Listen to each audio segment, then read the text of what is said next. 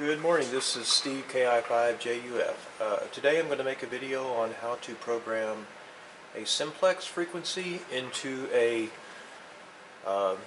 FT3D, and we'll also do a repeater frequency. So hopefully the audio will be good. I've got the camera about 3 feet away from the radio, so I can kind of go through the push buttons and everything. So hopefully you can hear me on this. It may not be a success, but we'll try it. So the first thing we'll do is go ahead and turn the radio on, of course. And what we want to do is, first we're going to do a simplex channel. So a little bit about simplex is, normally there's not going to be a repeater shift, there's not going to be a repeater tone, or anything of that nature going on with simplex. So one of the things we want to do first is we want to go ahead and I've got the radio programmed for the upper display only to be showing, and what I'm going to do is right now I'm in memory mode. You see the M right there, and now what I'm going to do is I'm going to press the VM button, which is VFO to memory, and now we're in VFO mode. So you see the VFO right there. So what we'll do first is we're going to program a simplex channel. What we will do is we will go ahead and tap the display, and then we're going to enter the simplex frequency, which is 146,520.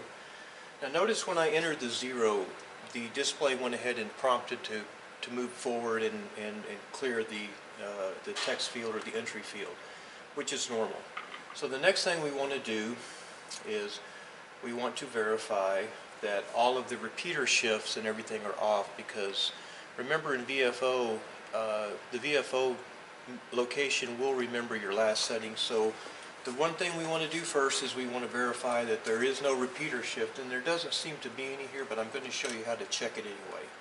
So to check the repeater shift, press and hold the display.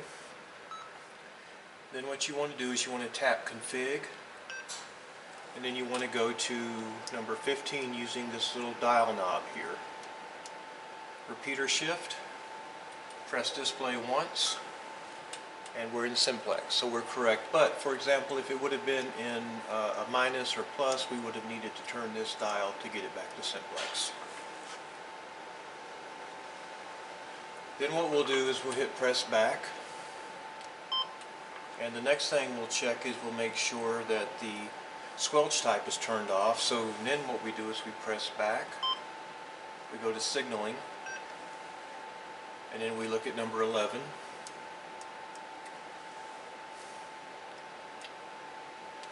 Press display, and the squelch type, we want to turn this to off. Remember, simplex, there's no tone and there's no shift or anything, so we want to make sure that's also turned off for simplex. Press the back button 3 times. Now we're back into VFO mode. Now to store the frequency, what we'll want to do is we want to press and hold the FMW. Press and hold it.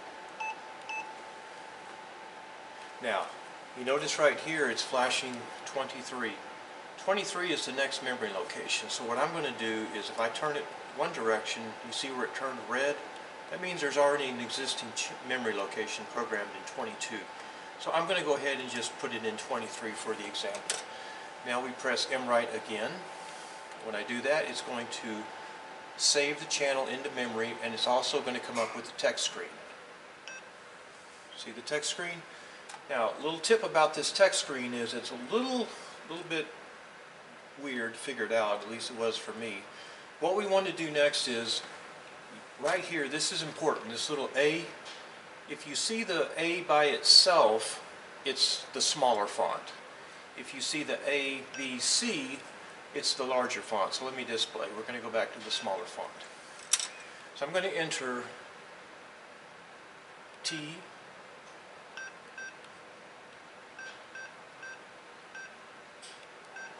now, I'm going to move to the right, press space once. Now I'm going to go to the larger font.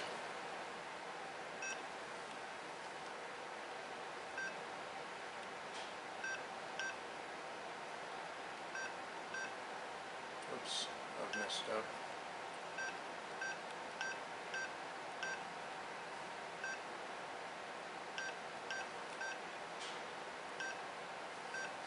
Now when I have that, the last thing you do is to save the information on the tag and the frequency into memory. You press and hold the PTT button. Now you're done.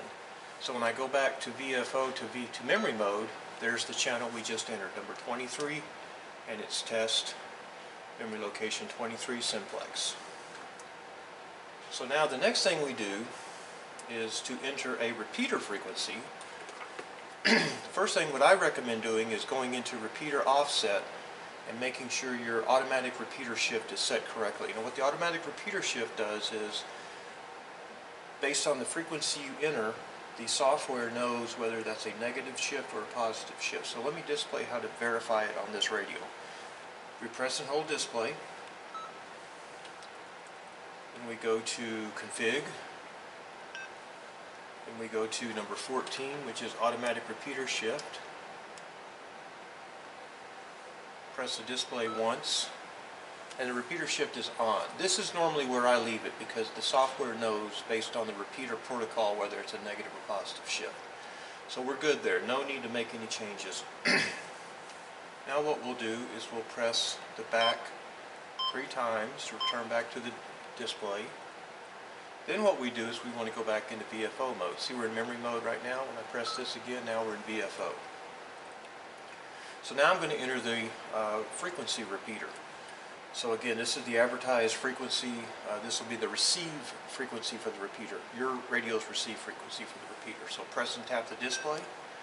Enter the frequency is 146.760. Now, check this out. It just assigned a negative shift, so that's perfect. That's what we want, and that's what this repeater is. The next thing we want to do is we want to press and hold the display.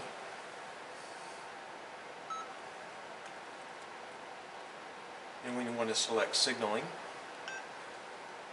Then we want to go to squelch type, which is number, let's see here. Oh wait, I'm sorry. I said signaling and tap config, so I wasn't paying attention, so that was an error. Tap signaling. Now we want to go to number 11, which is squelch type. Press display once. Now, this particular repeater is a tone only, not a tone squelch, but a tone only. No, excuse me, this is a tone squelch repeater. So I'm going to turn this to tone squelch. So that means that when my radio transmits, there's a audio carrier that's with my transmit signal, and when the repeater transmits back to me, there's also a sub-audible frequency in there, so that opens up the receive on my radio. So we're correct there. Press back. Then what we want to do is we want to go to number 12, which is the frequency. Press enter, press display. Now the frequency for this repeater, the sub-audio frequency is 146.2, and that's where we're going to leave it. But if we wanted to change it, we could. So press back, 2, 3 times. Now we have everything set correct. Now, the last thing we'll do is we'll verify the repeater shift, which is correct. It's number 9. But say, for example, if we wanted to look at it, if we wanted to see the repeater shift, we would press and hold the display. We would go to config. We would go to number 15. You could change it if you wanted to, but there's no need to. It is correct by turning the dial knob.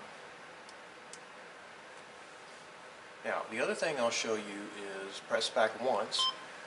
And let's go to number 16. Number 16 is the repeater shift frequency. Normally by default for VHF repeaters it's 6 kilohertz.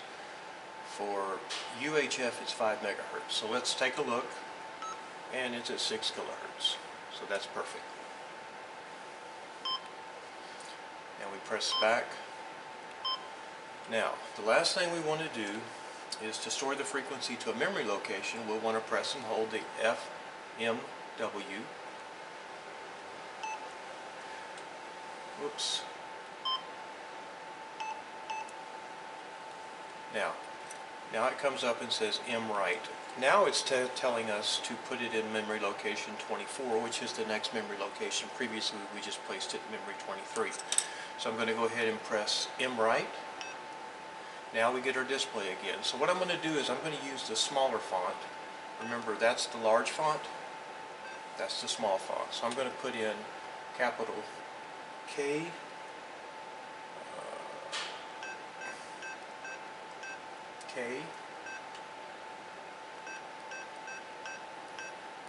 C, and we'll go to number 5. Oops, I messed up. That's K Charlie. Press the arrow, there we go to 5. Back to the small font, press the arrow again. O, L,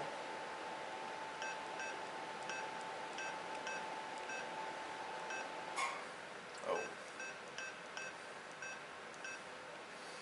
And last thing we do is we press the PTD to save the changes. Now when we go back to memory read write, there's our memory, our repeater. This is our frequency repeater, or negative shift. We're in memory location 24 with a tone squelch of 146.2. So that concludes the quick video on how to program a simplex into the FT3D, how to program a repeater, how to look at repeater frequency, tone squelch versus squelch, tone squelch, DCS. So anyway, I hope this video is helpful. It helps me. As I do the videos, I actually write little work instructions in Word with pictures. So what I like to do is I like to write everything in Word with pictures, and then my goal is to be able to read the work instruction in a video, and if everything flows properly, then I kind of know the work instructions pretty close. And like I said, if you want any information, just email me and I can send you the work instructions. They're just my own little creations, but I like to do them, have a lot of pictures and videos and stuff, and it helps me remember. So anyway, this is KI5JUF Steve. Hope you enjoyed the video.